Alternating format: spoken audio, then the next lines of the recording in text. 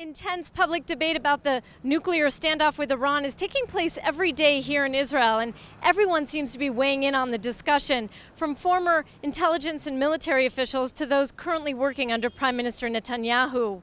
One thing has become clear: most of the people speaking on and off the record are coming out against a unilateral Israeli military strike. It seems that Netanyahu and his defense minister Ehud Barak face stiff opposition. One of their critics is Professor Uzi Even, a very prominent nuclear scientist. He worked for a number of years at Israel's alleged nuclear facility at Dimona. He's offering a new and what some say is a radical solution to the standoff. Shut down Dimona in exchange for the closure of Qom, Iran's suspected nuclear facility.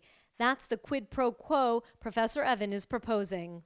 Sooner or later, the nuclear reactor center in Dimona will have to shut down. It's already one of the oldest in the world.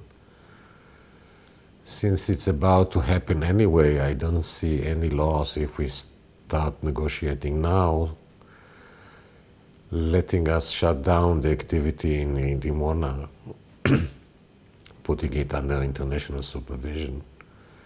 And this will allow the Iranians to declare a very large victory on their side.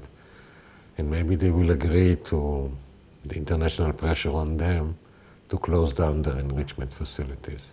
The Israeli government maintains a policy of nuclear ambiguity, neither admitting nor denying it has atomic weapons.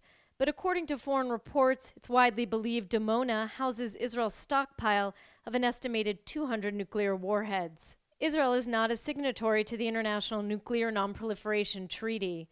Israel's alleged nuclear capability serves as a powerful deterrent to regional enemies. Professor Even says closing Dimona wouldn't change that. Plutonium, once it has been produced, can last for 24,000 years before that's its half-life. So whatever plutonium people believe we have accumulated in Dimona over 40 years, it's already there. And if we can make nuclear devices with that plutonium, they will be here for a very long time to come. So I do not believe it will reduce our deterrence. There are no indications that Israeli leaders would ever consider Professor Even's proposal, given what the West believes is Iran's penchant for running secret underground nuclear facilities. It seems Professor Even's plan requires a level of trust few would have in Iran's leaders. But the nuclear scientist's radical and perhaps naive idea shows just how strong public opposition is to a unilateral Israeli military strike on Iran. The latest polls still show about 60% of Israelis are against the idea. We have to remember that Iran is about 10 times bigger than Israel and can sustain 10 times the losses that Israel does, and can sustain a much longer war effort than we ever did, like in the Iran-Iraq war, which lasted 8 years. I cannot predict how long this conflict will last once we started it. Professor Even believes an Israeli strike will not reach its objectives, given that Iran's nuclear program is dispersed over at least 5 main locations, and some are deep underground. He advocates only joining a U.S.-led operation, the same position recently voiced by Israel's President Shimon Peres.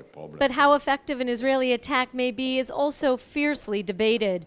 The former head of the Israeli Mossad, Danny Yatom, who prefers a joint operation with the U.S., says Israel can still do the job alone.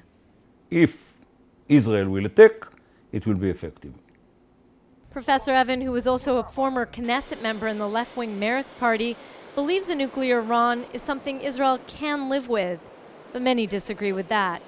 I think that a nuclear Iran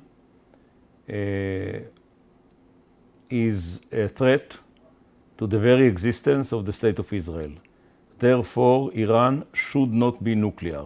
This is not only my position, this is the position of the majority of the experts in Israel and elsewhere.